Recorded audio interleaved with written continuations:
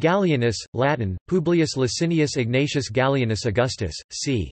218 September 268, also known as Gallien, was Roman emperor with his father Valerian from the 22nd of October 253 to spring 260 and alone from spring 260 to September 268. He ruled during the crisis of the 3rd century that nearly caused the collapse of the empire. While he won a number of military victories, he was unable to prevent the secession of important provinces. His 15-year reign was the longest since the 19-year rule of Caracalla. Born into a wealthy and traditional senatorial family, Gallienus was the son of Valerian and Mariniana. Valerian became emperor on the 22nd of October 253 and had the Roman Senate elevate Gallienus to the ranks of Caesar and Augustus. Valerian divided the empire between him and his son, with Valerian ruling the east and his son the west. Gallienus defeated the usurper Ingenuus in 258 and destroyed an Alemanni army at Mediolanum in 259. The defeat and capture of Valerian at Edessa in 260 by the Sasanian Empire threw the Roman Empire into the chaos of civil war. Control of the whole empire passed to Gallienus. He defeated the eastern usurpers Macrianus Major Musius Aemilianus in 261–262 but failed to stop the formation of the breakaway Gallic Empire under General Postumus. Aureolus, another usurper, proclaimed himself emperor in Mediolanum in 268 but was defeated outside the city by Gallienus and besieged inside. While the siege was ongoing, Gallienus was stabbed to death by the officer Cecropius as part of a conspiracy.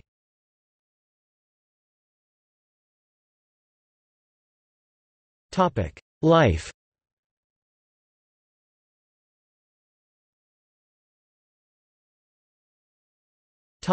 Rise to power.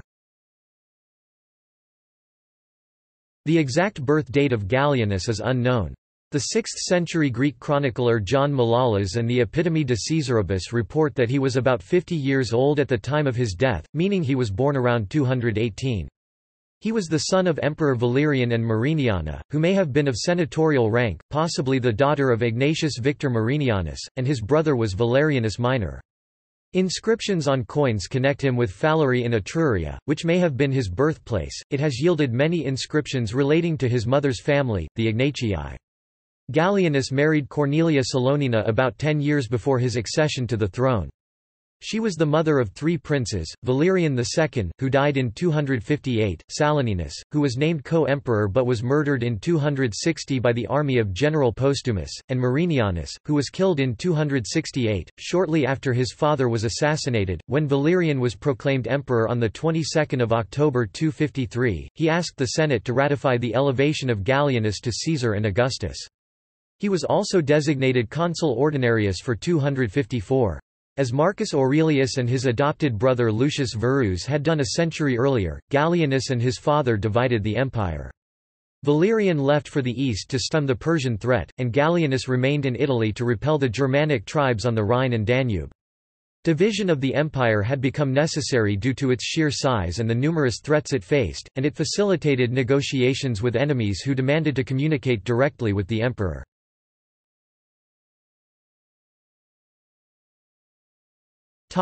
Early reign and the revolt of Ingenuus. Gallienus spent most of his time in the provinces of the Rhine area, Germania Inferior, Germania Superior, Raetia, and Noricum, though he almost certainly visited the Danube area and Illyricum in the years from 253 to 258. According to Eutropius and Aurelius Victor, he was particularly energetic and successful in preventing invaders from attacking the German provinces and Gaul, despite the weakness caused by Valerian's march on Italy against Aemilianus in 253. According to numismatic evidence, he seems to have won many victories there, and a victory in Roman Dacia might also be dated to that period. Even the hostile Latin tradition attributes success to him at this time. In 255 or 257, Gallienus was made consul again, suggesting that he briefly visited Rome on those occasions, although no record survives.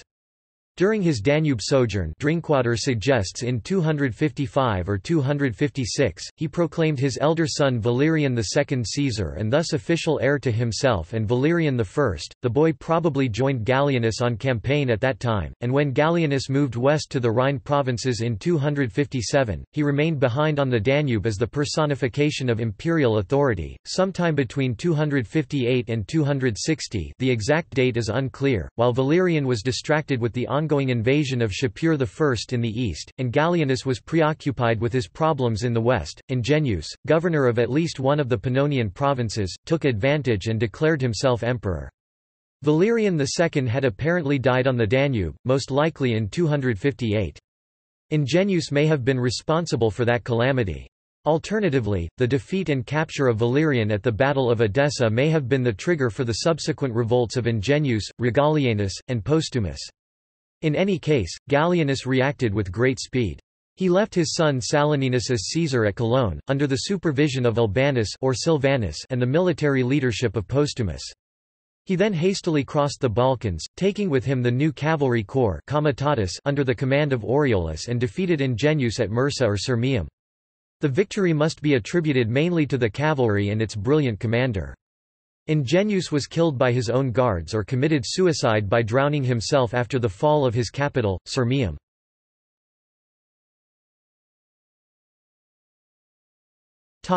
Invasion of the Alemanni.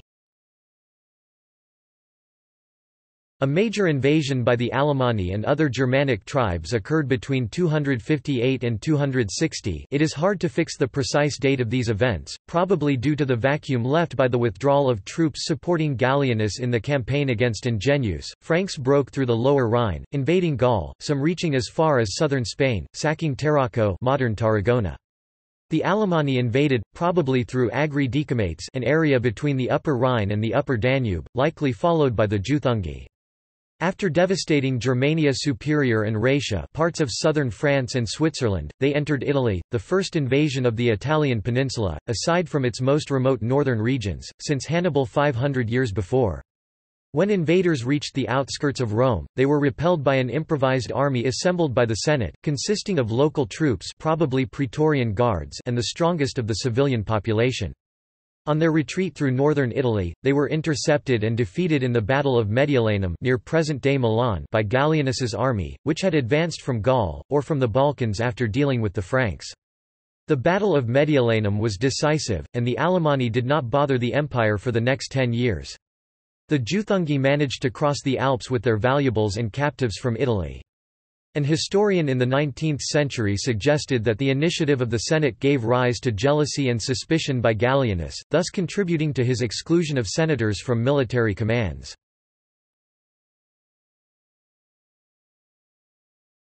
The revolt of Regalianus. Around the same time, Regalianus, who held some command in the Balkans, was proclaimed emperor. The reasons for this are unclear, and the Historia Augusta, almost the sole resource for these events, does not provide a credible story. It is possible the seizure can be attributed to the discontent of the civilian and military provincials, who felt the defense of the province was being neglected. Regalianus held power for some 6 months and issued coins bearing his image. After some success against the Sarmatians, his revolt ended when the Roxolani invaded Pannonia and killed Regalianus in taking the city of Sirmium. There is a suggestion that Gallienus invited the Roxolani to attack Regalianus, but other historians dismiss the accusation. It is also suggested that the invasion was finally checked by Gallienus near Verona and that he directed the restoration of the province, probably in person.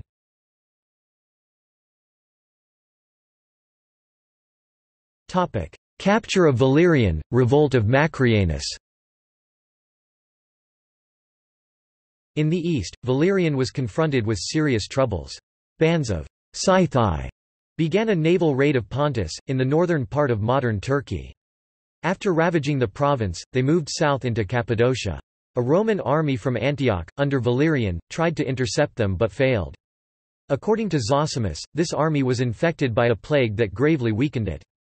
In that condition, this army had to repel a new invasion of the province of Mesopotamia by Shapur I, ruler of the Sassanid Empire. The invasion occurred probably in the early spring of 260. The Roman army was defeated at the Battle of Edessa, and Valerian was taken prisoner. Shapur's army raided Cilicia and Cappadocia in present-day Turkey, sacking, as Shapur's inscriptions claim, 36 cities. It took a rally by an officer named Callistus Ballista, a fiscal official named Fulvius Macrianus, the remnants of the Roman army in the east, and Odenathus and his Palmyrene horsemen to turn the tide against Shapur. The Sassanids were driven back, but Macrianus proclaimed his two sons Quietus and Macrianus, sometimes misspelled Macrinus, as emperors. Coins struck for them in major cities of the east indicate acknowledgement of the usurpation. The two Macriani left Quietus, Ballista, and, presumably, Odenathus to deal with the Persians while they invaded Europe with an army of 30,000 men, according to the Historia Augusta.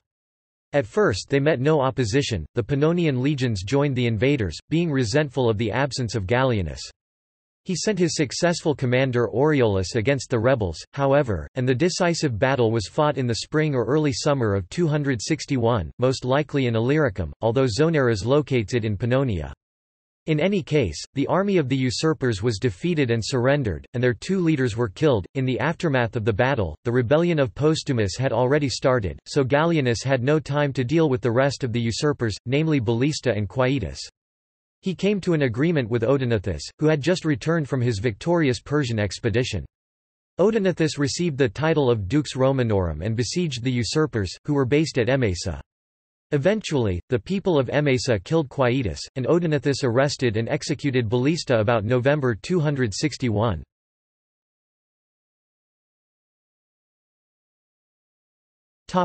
The revolt of Postumus.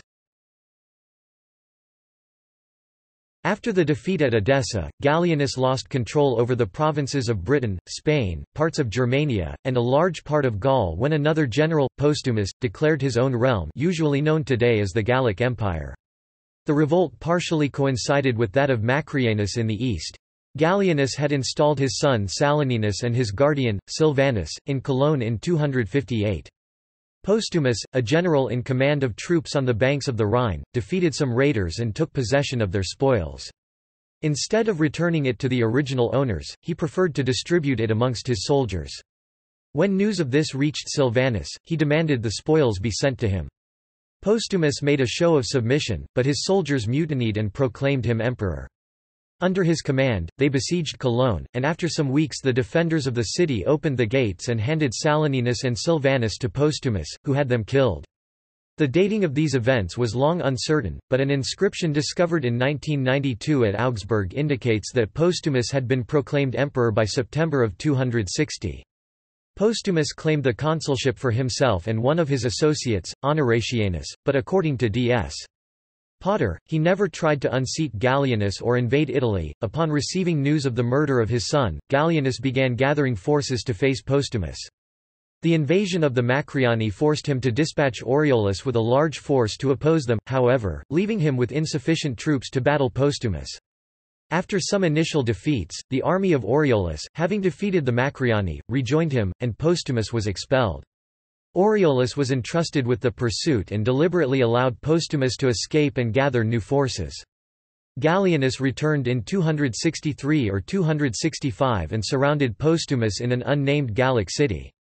During the siege, Gallienus was severely wounded by an arrow and had to leave the field. The standstill persisted until his later death, and the Gallic Empire remained independent until 274.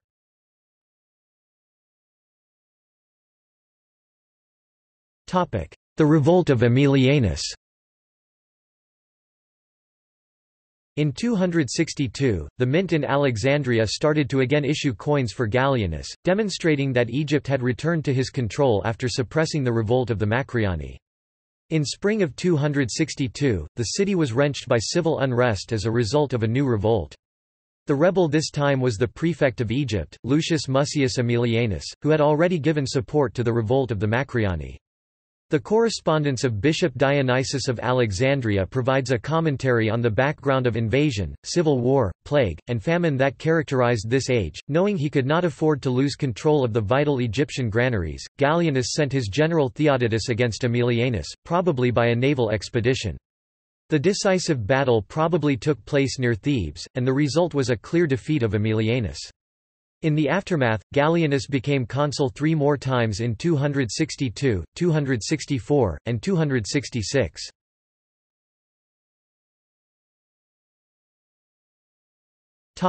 Herulian invasions, revolt of Aureolus, conspiracy and death. In the years 267–269, Goths and other barbarians invaded the empire in great numbers.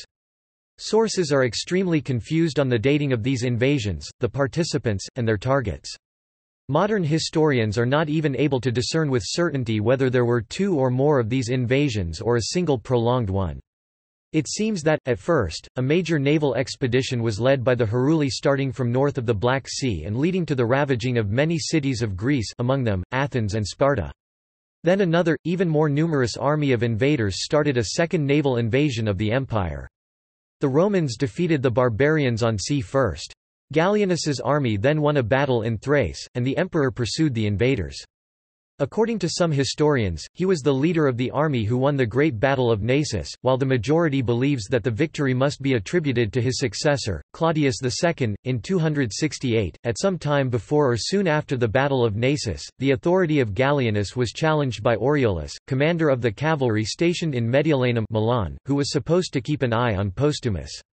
Instead, he acted as deputy to Postumus until the very last days of his revolt, when he seems to have claimed the throne for himself. The decisive battle took place at what is now Pontarolo Nuovo near Milan. Aureolus was clearly defeated and driven back to Milan. Gallienus laid siege to the city but was murdered during the siege. There are differing accounts of the murder, but the sources agree that most of Gallienus's officials wanted him dead. According to the Historia Augusta, an unreliable source compiled long after the events it describes, a conspiracy was led by the commander of the guard Aurelius Heraclianus and Lucius Aurelius Marcianus. Marcianus's role in the conspiracy is not confirmed by any other ancient source. Cecropius, commander of the Dalmatians, spread the word that the forces of Aureolus were leaving the city, and Gallienus left his tent without his bodyguard, only to be struck down by Cecropius. One version has Claudius selected as emperor by the conspirators, another chosen by Gallienus on his death-bed. The Historia Augusta was concerned to substantiate the descent of the Constantinian dynasty from Claudius, and this may explain its accounts, which do not involve Claudius in the murder. The other sources Zosimus I.40 and Zonaras XII.25 report that the conspiracy was organized by Heraclianus, Claudius, and Aurelian. According to Aurelius Victor and Zonaras, on hearing the news that Gallienus was dead, the Senate in Rome ordered the execution of his family, including his brother Valerianus and son Macrianus, and their supporters, just before receiving a message from Claudius to spare their lives and deify his predecessor. The tomb of Gallienus is thought to be located to the south of Rome, at the 9th mile of Via Appia.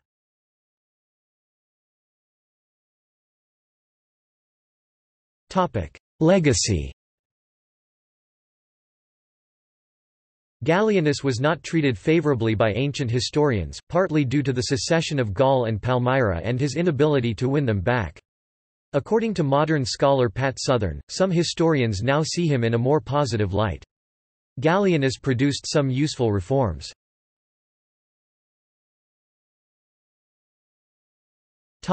Military reforms. He contributed to military history as the first to commission primarily cavalry units, the comitatenses, that could be dispatched anywhere in the empire in short order. This reform arguably created a precedent for the future emperors Diocletian and Constantine I. The biographer Aurelius Victor reports that Gallienus forbade senators from becoming military commanders. This policy undermined senatorial power, as more reliable equestrian commanders rose to prominence. In Southern's view, these reforms and the decline in senatorial influence not only helped Aurelian to salvage the empire, but they also make Gallienus one of the emperors most responsible for the creation of the Dominate, along with Septimius Severus, Diocletian, and Constantine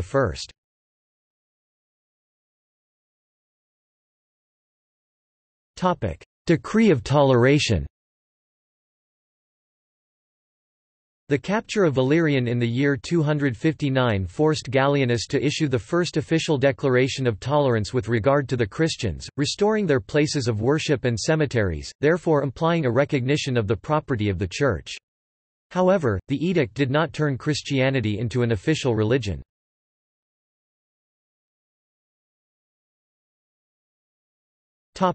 In popular culture.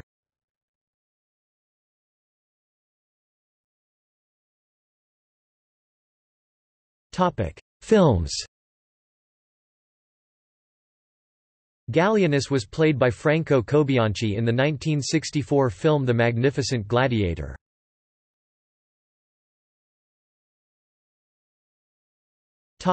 Novels. He appears in Harry Sidebottom's historical fiction novel series Warrior of Rome. David Drake's novel Birds of Prey takes place during Gallienus's reign.